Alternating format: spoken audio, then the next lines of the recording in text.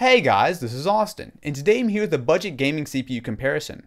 So a question I get asked all the time is which is better, AMD or Intel?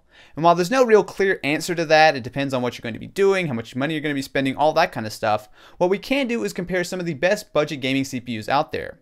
So on the Intel side, we have the Core i3-3220, and on the AMD side, we have their new FX-4300 CPU, as well as their A10-5800K APU. For my tests, I used two different graphics cards. So on the lower end, I used a Radeon 6850. Now this is very similar in power to something like a Radeon 7770 or a GTX 650 Ti, and in all honesty, this is probably about the same kind of powered graphics card that's going to go in most systems with these CPUs. I also did all of my tests with a Radeon 7950, which is a much more powerful graphics card and should show more of the weaknesses and strengths of each of the CPUs. For the first test, I used the Firestrike benchmark inside the new 3D Mark. Now this is a very graphically intensive DirectX 11 title, which really destroys pretty much every CPU and GPU that you run it on. Here, the 6850 was clearly the bottleneck, as all three systems struggled to breach 10 frames per second for the most part. As far as the scores go, it was basically a dead heat. The Core i3 barely edged out the AMD CPUs, but really by such a small margin that I would basically call this one a tie. Moving on to the 7950, it's clear that Firestrike is very demanding on the GPU, as again, all three systems score fairly close. Moving on, we have Battlefield 3, which is still one of the best looking games out there. So for the settings on this one, we have the resolution set to 1080p and all of the graphics settings set to high. Now we could have pushed this a little bit farther, however I did want to make sure that I could get playable frame rates on both graphics cards. With the 6850, all three CPUs score within 1 frame per second of each other, which means that this is pretty much for all intents and purposes a tie. Now this is actually kind of interesting, as that it means that even with a graphically intensive game like Battlefield, we're still pretty much entirely limited by the graphics card and not the CPU. Moving up to the 7950, we start to see some more clear differences between the CPUs. So the 5800K starts to fall behind here, scoring right about 90 frames per second, whereas the FX-4300 scores about 93, and the Core i3 scores about 97.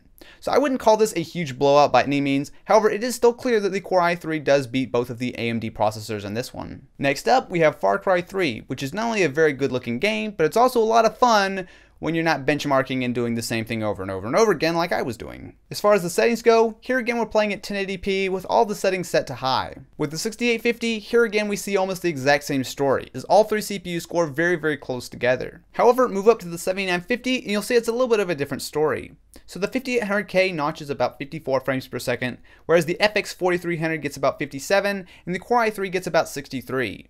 So again, these aren't huge differences, but the Core i3 does edge out over the quad-core AMD counterparts. Next up, we have Skyrim, which is a famously CPU-intensive game. In fact, when it first came out, you basically needed a Core i5 or Core i7 to actually run it properly. However, now with a few patches, it has gotten better, but it still does very heavily tax your CPU. For this one, I installed the high-resolution texture pack and cranked the anti-aliasing all the way up and put all the rest of the settings at ultra. With the 6850, we see a slight lead for the Core i3, however, it's only about a frame and a half per second, which really isn't a whole lot. Move up to the 7950, and it's very clear that the 5800K starts to bottleneck things, with only 65 frames per second. The FX-4300 does quite a bit better at about 77, however, again, the very clear winner is the Core i3 with over 91 frames per second.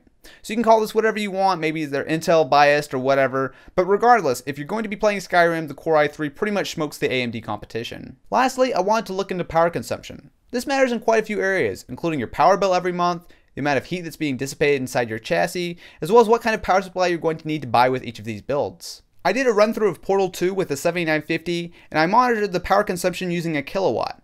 So the Core i3 did really well here, using only 220 watts, whereas the 5800K needed 257 watts, and the FX-4300 needed 278. There are a couple of interesting things to take away from this. If you're going to be using an entry or mid-level graphics card, all three of these CPUs actually perform very nicely, as there really weren't any major differences in the games that I tested. Even when you move up to a more beefy graphics card, all three CPUs actually do a really respectable job.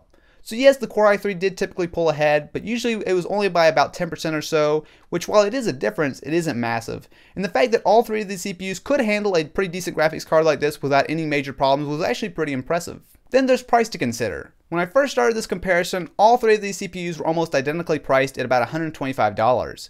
However, since then, the FX-4300 has seen a price cut of about $20.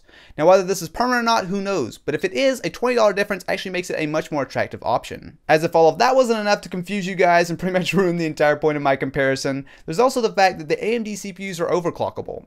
So with their stock heatsinks, you're really not going to be able to get a huge difference. However, if you do want to spend some money on an aftermarket heatsink, you can get a little bit more of a moderate overclock overclock, which could help narrow the gap between them and the Core i3. Although of course the power consumption is already really in the Core i3's favor, and with overclocking it's only going to extend its lead there. So there you guys have it. While both AMD CPUs have their advantages, the Core i3 outperformed them both and took up about half as much power while doing it, making it the winner this time. If you guys are interested in more, feel free to check out some of my other videos, including my $600 PC build featuring the Core i3. If you enjoyed, definitely be sure to leave this video a thumbs up, and if you're interested in more videos like this, be sure to subscribe.